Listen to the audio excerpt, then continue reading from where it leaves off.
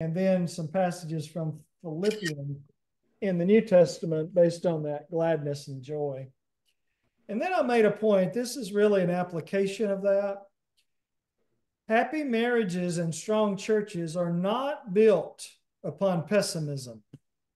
Mm. Happy marriages and strong churches are not built upon pessimism. Now, I'm not an advocate for positive only preaching. I don't think you're scriptural if you only preach positive sermons.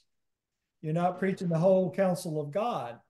And God's prophets and preachers have always dealt with reality, and that includes sin and things that we need to correct. But I will say that in a local work, you cannot build a good congregation if all you ever talk about are the problems in the brotherhood, the false teachings that are going on.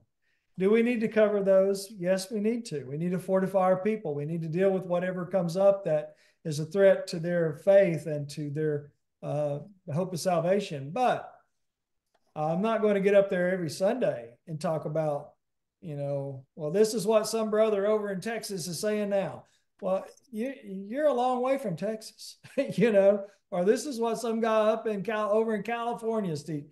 Well, I know we live in the time of the internet and things spread, but we have to be balanced, and we have to give people some hope, give them some joy.